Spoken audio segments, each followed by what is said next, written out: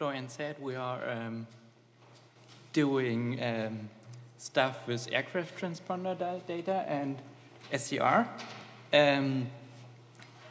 First, a bit of what we're going to talk about today. So I will tell in short, how we come to this and what we do usually and stuff like that and what we plan to do. Then we have a look into how aircraft transponders are meant to work and how the communications go there. And as third part, we'll talk about a lot about this Realtek chip for SDR, which Harald also told about in the last talk, and have some more details for this $20 SDR hardware. Yeah, and if you have short questions regarding understanding, just interrupt me. If you have some more discussion stuff, we'll do it afterwards. So yeah, let's go. So we are Sebastian Koch, who sits here in the first row, and me doing or started out actually with the aircraft transponder stuff, actually for Sebastian with a computer security related lab, and for me working with some guys from the how is it called, ATC and cockpit design department here at our university.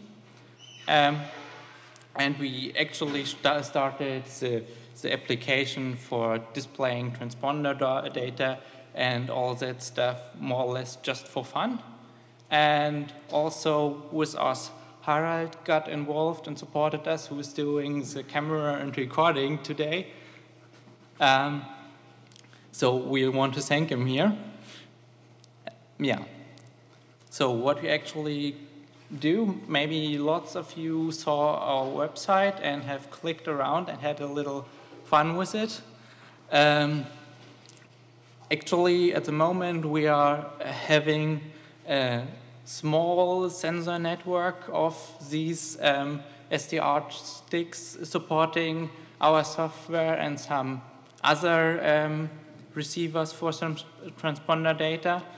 And we try to use these data sources to compute aircraft positions and state to get not only just the position, but also make some predictions on noise levels, and have also a display of historic data on our website, so that if you just don't want to sit for a long time before it, just watching where the plane goes, you can also go back some days and have it in fast-forward manner, so you see the patterns and what the ATC does with all the different flights. Yeah, and yeah, you just can try it out on the internet. So, how is it gonna work? Usually, aircraft transponder started out actually as enhancement to the normal radar. So when the plane was hit by a radar pulse, there was at the beginning just a filter cascade which had a specific echo, and this echo would be received at the ground station and could be transcoded in some identifier number or something. And over time, the whole thing got more sophisticated, and real hardware got in and processors got in. And nowadays, we also have these question-reply style communication for the transponder, but there's also a thing called ADS-B, where the B is for broadcast. and where planes just broadcast out things like their position, like their speeds. There are also messages what on their state and what they intend to do next. And they are also, like, if you think of collision avoidance and such stuff, they are not only messages going between the base station and the aircraft, but also between aircraft and aircrafts. Yeah, kind of funny stuff to look at it. It's broadcast, and there have been, at least in Germany, legislation that it's legal to listen to the broadcasts. So you can just have fun with it as long as you don't interfere with the traffic. So how does it look like? Here's an example. I assume you have all seen it. When you click on a specific plane on the map, you get also more details on what we have received or what we have computed. And you see something, the blue contour, what we believe is the area where you hear the plane louder than, in this case, I assume you can't read it from behind, than 60 decibel. So we make a prediction where you would hear it. In this small, in the small box below, you see what we received, but I'll go first what ADSB or transponder data usually are sent over via radio. So it's, as you see here, it's roughly above 1 gigahertz. And we have also had certain, it's been a bit difficult because it's rather at the specification limits of these cheap radio receivers.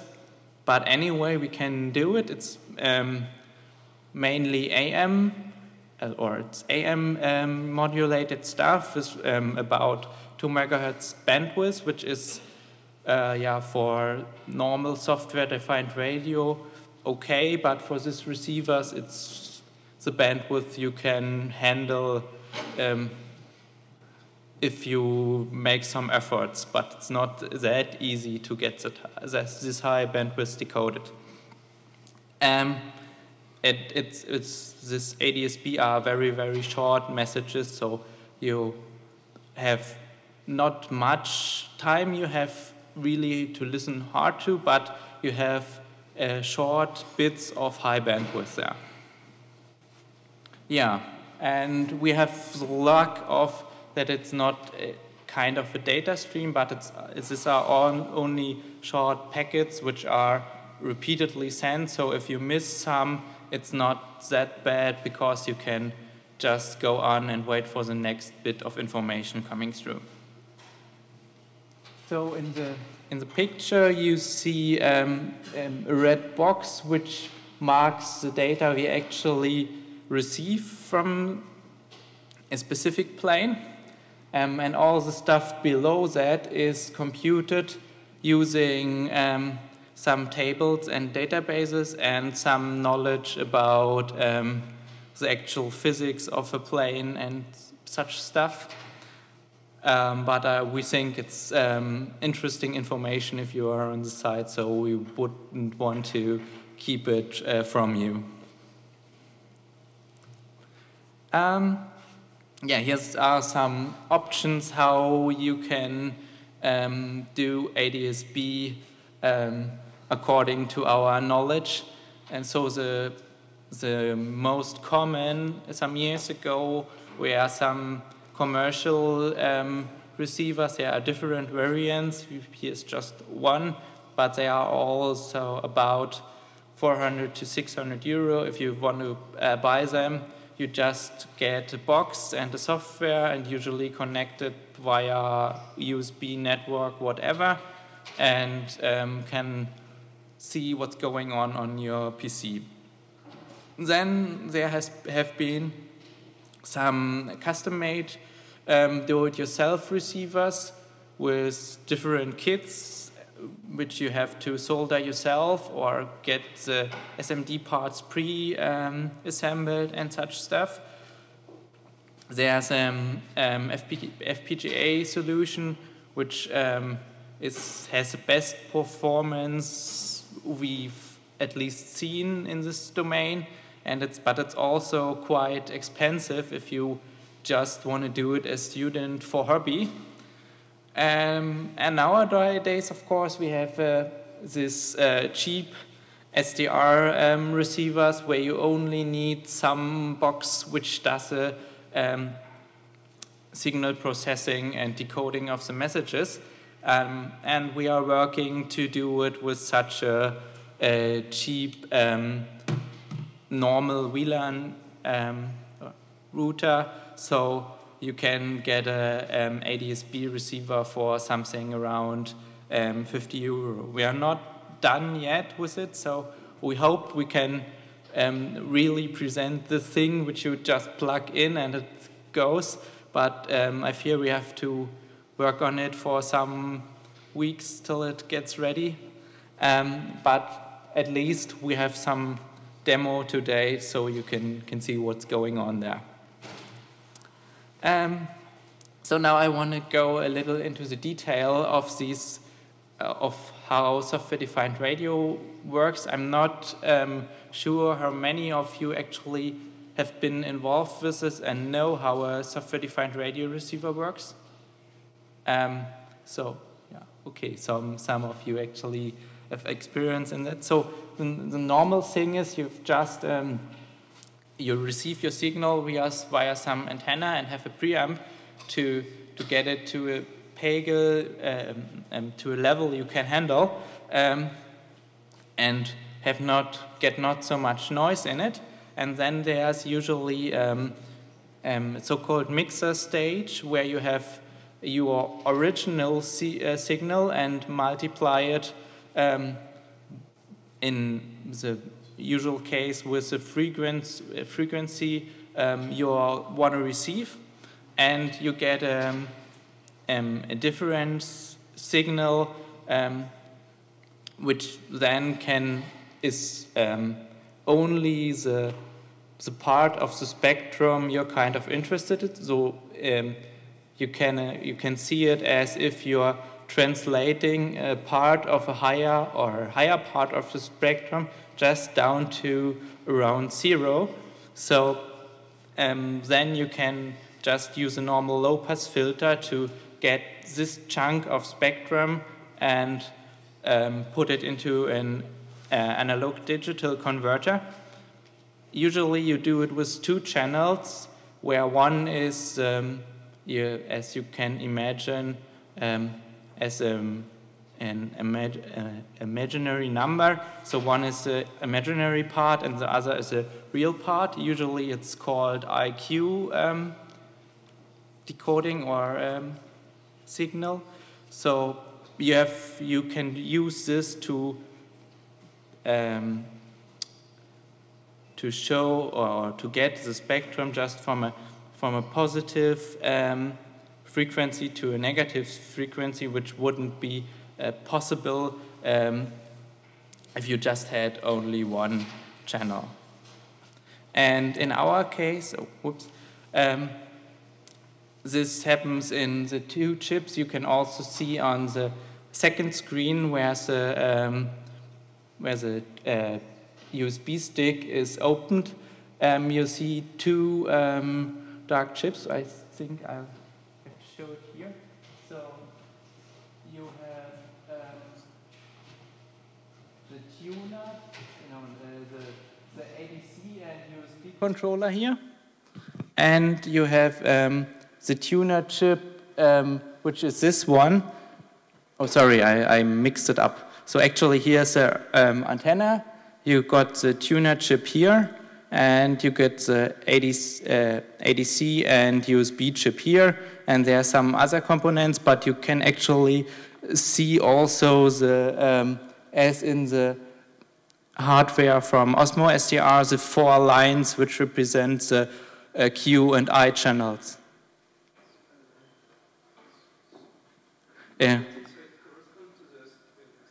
Okay, yeah, right. So yeah, then it corresponds to the image there. And the first chip does, as you see, the mixing and filtering. There's more to it. So there are more filters and more amplifiers where you can play around. But there are also different chips of it, so I won't get into detail there. But I want to get into detail for the second one, which is actually ADC and USB chip. So you see there is not only a part which decodes the DVB-T directly, the DVB-T, but also there's an output where you can get the signal directly. Unfortunately, you won't get the whole bandwidth this chip receives. So there's a down conversion just before the USB here. So you have to have also a low-pass filter, which kind of takes away a bit of your spectrum.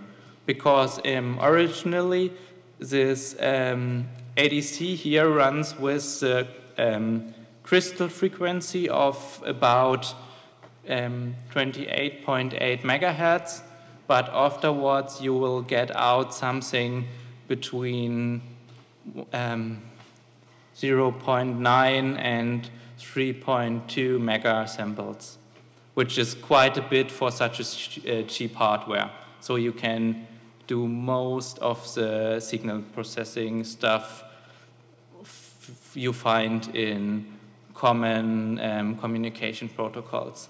You can't look digital TV with that, therefore you will need the special hardware because bandwidth is too high, but for, yeah, as we mentioned, maybe GMS, and there have even been people who do GPS receiving with this hardware.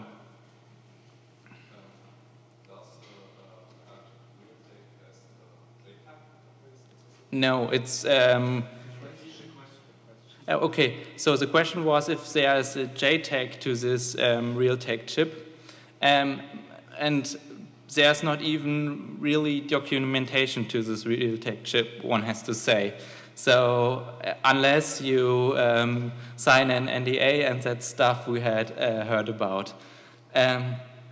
So the point is, where we got our knowledge from is mainly the kernel driver, which were published from some developers, if I'm right, belonging to Elonix, which built the tuner, or to Realtek, I'm not quite sure, but there was actually a driver for this.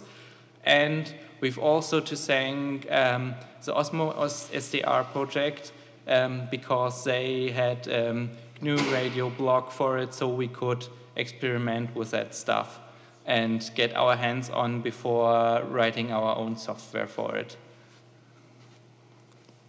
But later more on that, yeah. Yeah, so you actually got this Realtek chip. There's also a little amplifier before the ADC, but it makes more noise than it does good in our case. Then you just got this fast ADCs, and you can almost directly interface the USB it's almost directly interfaced with USB in a certain mode. You only have to live with this low-pass filter in between, but the good message is you can also tune this low-pass filter there, even if it has only a limited amount of coefficients, so you can't do arbitrary filter functions there. Yeah, as I mentioned, where we got our knowledge from, or where we started off, was mainly this kernel driver, which was published, and also we had a lot, or spent a lot of time with GNU radio with such plots like that, and you can. It's actually on 1090 megahertz, and you see these horizontal lines in there, which are actually ADSB or transponder datagrams, and you need only to demodulate them via AM and read the Manchester code, and then you can get through it. And we had then built our own software and used a lot of common stuff like gnuplot to see how signal forms are and such things. And doing that, we hit certain limitations of that hardware, which were at first the gains of the different amplifiers in there. There's a lot of automated gain control going on, which is actually tailored towards a continuous strong signal. And if you have, as the slide before, such spikes and only short packet datagrams, this doesn't work really well. So we had to tune them off first, and it's quite a bit of fiddling by now to get things right in regarding gain and stuff. So that's where we're working currently on. Then there's a problem with transfer rates. So the USB interface of the Realtek has some dropouts on high sampling rates. I'll come to that in a minute. And as I told you, there's downsampling going on in the Realtek chip, and there's a FER filter which has only 32 coefficients, I think. So, and if you keep in mind that you're downsampling from about bandwidth of 28.8 megahertz down to let's say 2 or 2.4 megahertz, 32 coefficients are not very much for a filter function, because you have to do a low pass there. It's not that easy. And then I have to mention we usually use a specific tuner. It's a Elonix E4000, which has kind of the best, it has the best gain as far as we know, and also has the broadest range of frequency, but it has it works not continuous from, let's say, 5 megahertz to, I don't know, 2 gigahertz, but it has in that range a band gap which goes from 1,000 and, if you're lucky 1,095 to, I don't know, 1,200 megahertz. So there's a small range which you can't receive because of the internals of the chip, mainly the VCO. And we just hit that gap with our ADSB transponder messages. So it's a bit of fiddling also, and finding the right tuner where the variations of the hardware are okay. I spoke of... that's a good point. So if you want to know how big your band gap is and such stuff, the guys from Osmocom and Osmo STR have a small test program where you can just let it run and see what your cheap SDR hardware is capable of. So it's actually what happens there is they just try all the frequencies and or try to tune it and see if the PLL locks, and if it doesn't, you can't tune that frequency anymore. So here are some data on what sampling rates you can achieve and how the error or the dropout rates are. So we have done a calibration program on, I should start another way. We have started to implement a kernel driver for the RTL 2833, and therefore we also wrote a calibration program after some time. There were some some base for this chip for DVB-T receiving, but not for software-defined radio. And as we wanted to get the a more exact timing, we started to write our own module here, and from this module are these data. So what you can see is actually, if you rely on a continuous stream of data with no dropouts, you can only use this chip until 2.4 megasamples, and if you go up with the sampling rate, you will have to cope with some dropouts. Yeah, so you have to see what your application is. There's also something that the gain goes down a little when you use higher sampling rates. But if you rely on high sampling rate, well, this is an option to just cope with it. And as we did first or look closer on it, we discovered that the data is transmitted in 512 byte chunks via the USB bus. And so we look closer at these 512 byte chunks, and you see that the probability of errors occurring is so in this diagram you just see the count from the first byte in this buffer till the last byte, and you see that in the middle of the chunk the error probability is highest. So you can kind of guess where things might go wrong if you want to try to fight with these dropouts. Yeah. So what to do about that? At first, we didn't, also we had some problems with this. We don't think you would want just to abandon this device because the price point versus the capability is just too good. And the most simple solution is, if you can, just stay below 2.4 megasamples. If you don't, well, you have to go fighting with these dropouts.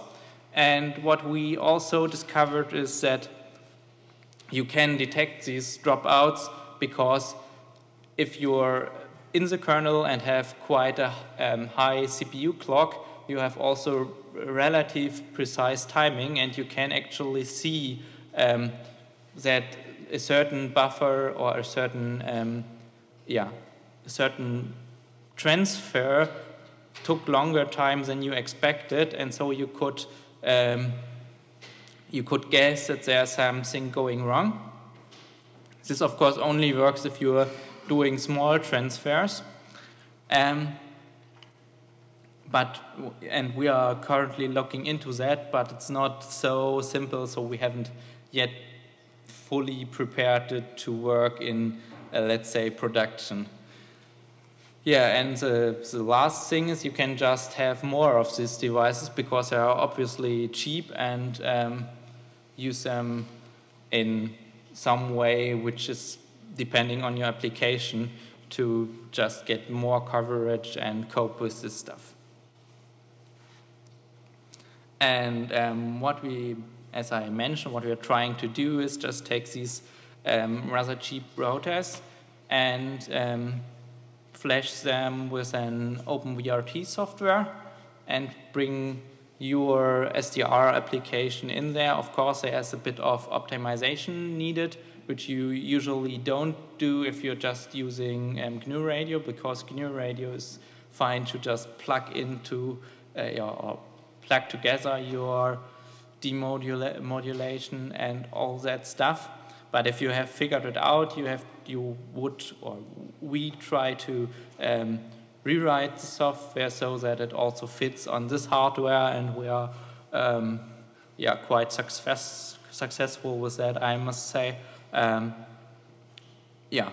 We are currently running 3 of these receivers, as we'll see in a minute. Yeah. So now for the demo, as I told you.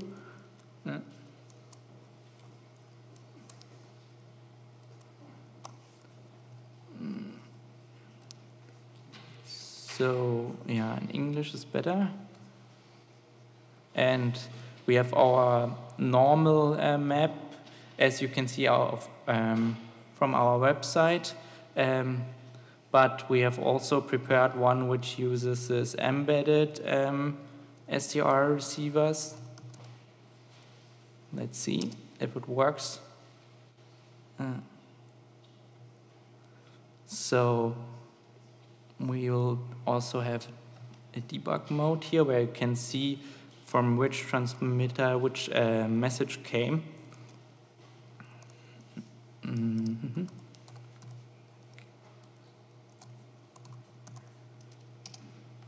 So let's see. Go away. Just fighting with a touchpad.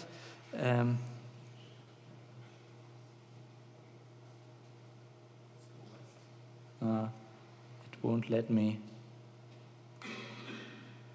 So you see our range of transmission, and you see small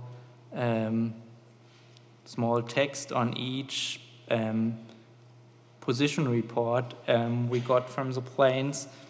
So you can kind of guess that there are more than one receiver just involved in receiving this stuff.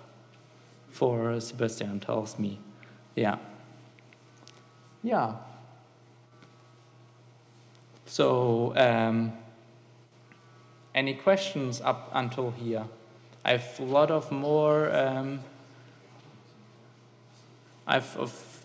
We can go into certain areas into more detail, but till here we've almost told you an overview with some details we thought which might interest you. So if you have any questions, we are happy to answer them. Yeah.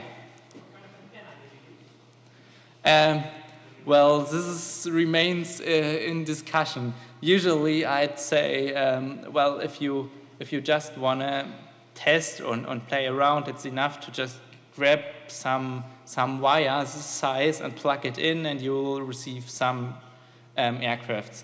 And as far as I'm not too much into this high frequency stuff. I've got a kind of idea, and I've taken some courses in electrical engineering, but I'm not the expert in this.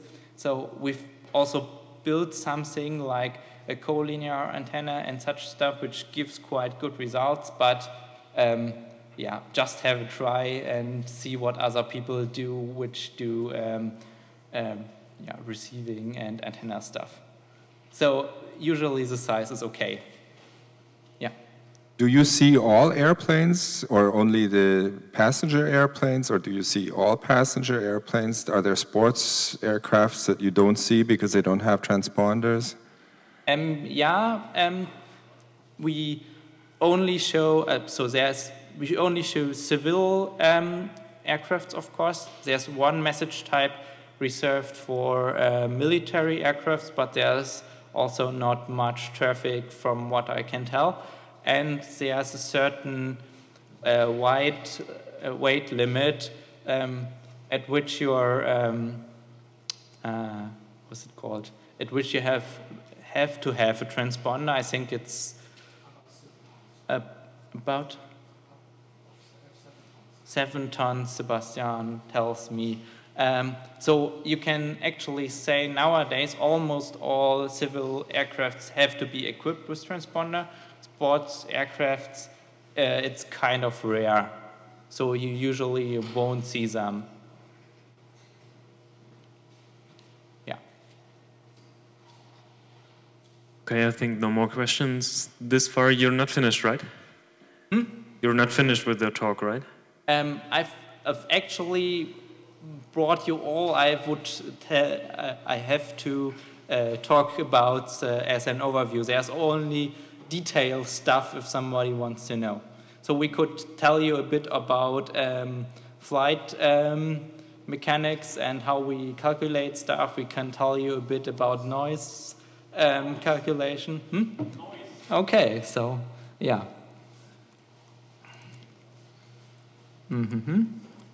see where my slides are. Ah, here. So yeah, on noise. So what we actually do there is, you see the blue boxes with the data we actually receive via radio, and we use this to compute together with a model of the aircraft and the weight we estimate to compute engine thrust, and from the thrust you'd need in this flight situation, we compute the noise level on an observer position, or as such contour as you have seen on the map. So the weight is mainly we estimated on the maximum landing weight, because the aircraft nowadays are built in such an efficient manner that they are usually, there's a very, very small weight margin on which you are allowed to land above the below the maximum landing weight. So yeah, that's the kind of simplification we do there. And we have we assume certain profiles on speed and on height to guess and compute the flight phase, because also the speed ranges in which an airplane may operate safely are also, at least for the landing phase, very thin. So you can use that to get information about the configuration, so the flaps of the planes, the landing gear, and all that stuff. Yeah, and then you actually do a calculation of the noise propagation. There have been people who actually built tables from that, so you have the possibility to interpolate the noise and for certain distances. And usually you assume normal temperatures in spring or in autumn, and there may be a little offset in when it's very hot or very cold, and depending on the moisture of the air, but usually the estimations we have are quite okay. Yeah. I have another question from the IRC channel. Somebody's asking how well are these protocols protected against spoofing, especially the ones used for TCAS, collision avoidance, e.g. could you inject a ghost plane that would trick TCAS into issuing a collision warning? As well as, or as far as we know, there's no such thing as signature or any protection to them. So if you make it to spoof them, you have a good chance of having a serious attack there. But what you have to take into consideration is that the aircrafts have also very strong sending units. So if you consider a normal passenger aircraft, we're speaking about something in between, I don't know, 150 watts and 250 watts or something as transmission power. So if you have a TCAS event, they are actually close by, and yeah, this is very hard. And there are also other systems like directed antennas, which help the plane to detect from where the transmission has come and to get some idea about the angle. I'm not too much into the details of that, but you can certainly read it up. I'll have to find... okay, just wait a minute. You have... let me see. There's much more ADS-B stuff. Yeah, if you're interested in that, you might, where is it? No, I don't find this. So there are actually documents from the ICAO. I think it's volume 4, annex 10, or other way around, where they actually describe this protocol. The best source for this documentation at the moment is the Swiss Department for Air Traffic. I'm not sure how the real name is. They have them published on their website, so you just can read through. It's kind of the thing with GSM, where you have tons of specification and you just have to find the right page or the right pages and put them together. Okay, another question from the IRC channel. How precise is the position being sent? Could it be used by terrorists to attack airplanes? Well, it's a rather complicated way to do that. I mean, the point is the position of the aircraft is, the aircraft specifies actually in a bit field how precise his position is, and usually we talk about something in the range of some 100 meters. But we see that the positions are, in most cases, actually precise on a range of some 10 meters. So that's the accuracy you might expect. And I think if you really have bad intentions, you won't need an ADS-B receiver to get the position of an aircraft. Okay, wait.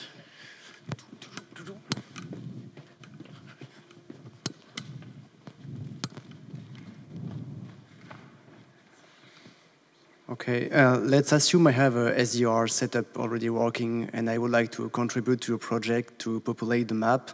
What kind of protocol are you using? What should I do to stream data for your project? By now, we are unfortunately not in the shape of that you can contribute to us now, but we are actually preparing an interface for that. And also, as we have a kernel module, we all actually intend to publish that. So you might have you can also start doing SDR directly from a kernel driver. We actually hope we have some days an OpenVRT image for these routers, so you just can plug it together and get it running on OpenVRT.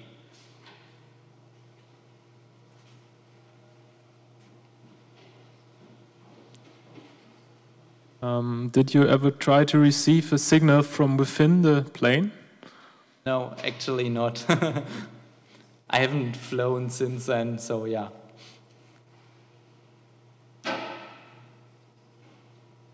Any more questions?